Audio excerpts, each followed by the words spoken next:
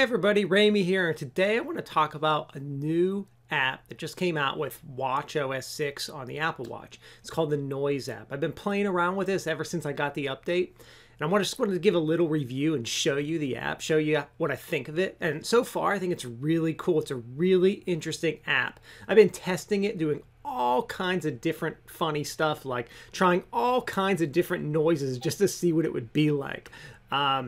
So let me show you what it is, first of all, and then let me talk about, kind of what I like and don't like about it.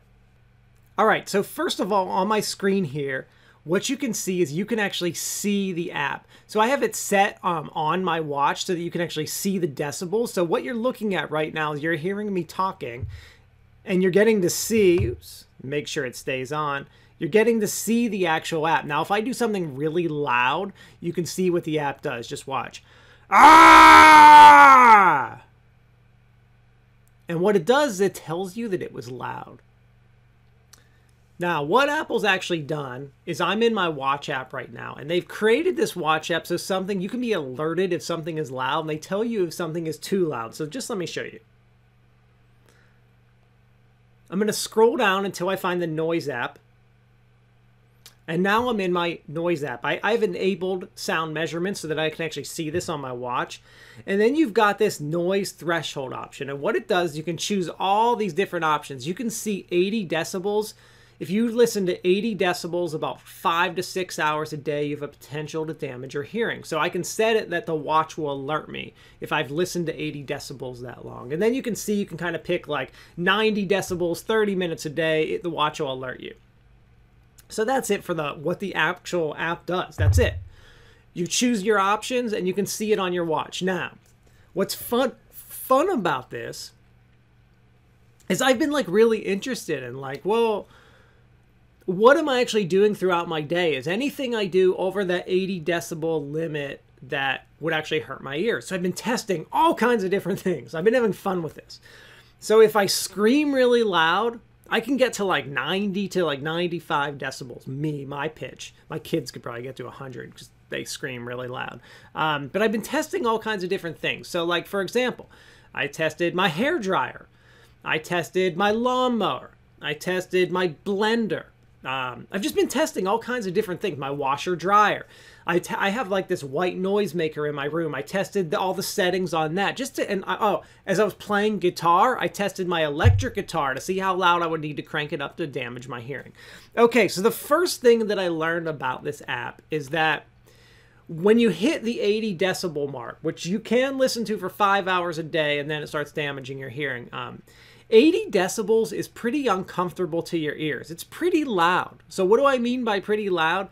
I mean like my hair dryer and my lawnmower were about 80 decibels. So think about how loud your lawnmower is. Now, every lawnmower is going to be slightly different. My lawnmower happened to be about 80 decibels. And that was when I held my watch up to the motor.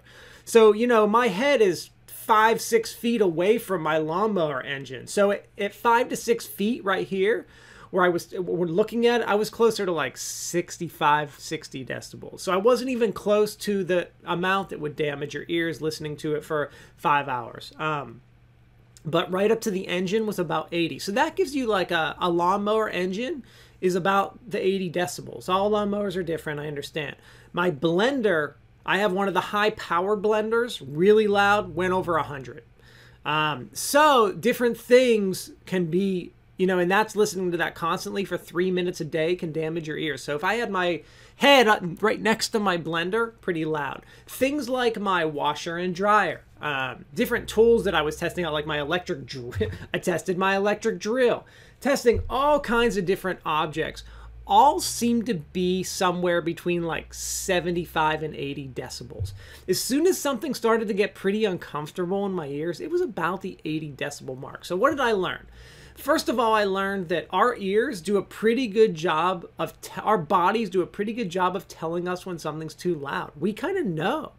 Every time, like my lawnmower sounds a little like when when I turn it on, it's like pretty annoying sound and pretty loud in my ears. And that's about at the 80 decibels. So our ears and bodies do a pretty good job of telling us when something's too loud. But I do think this app is pretty cool, and I like having it on my watch. It's really interesting just to see how loud certain things are, and is it a possibility they can damage my ear. I think it's really cool Apple included this in their new, watch release with Watch 5, Apple Watch 5.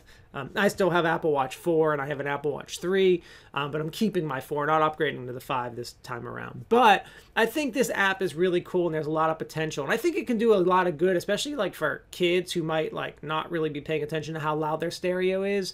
Or doing something like this, just maybe you're working in like if I was driving a tractor, and not wearing headphones, the watch would tell me that that could be pretty loud because I used to do some of that stuff. I understand how loud it can be. So different kinds of things like that, I think might really alert people like, oh, maybe I should wear some earplugs and cut down those decibels a little bit. So I think it's really, really interesting. I've been having a lot of fun with these tests. You should definitely go out and test this app.